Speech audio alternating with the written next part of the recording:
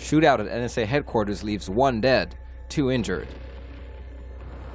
Driving a stolen vehicle, 2 unidentified men, both reportedly dressed as women, rammed into the main gate of the National Security Agency's Fort Meade, Maryland headquarters at around 9:30 a.m. Monday morning. Details of the incident remain scarce, but following an argument with the guard, gunfire erupted, leaving one of the men injured, the other dead.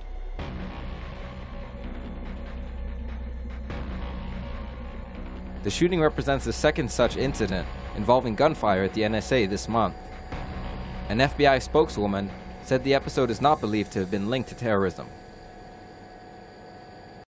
Your smartest, most insightful comments can win you $100 only at TomoNews.net.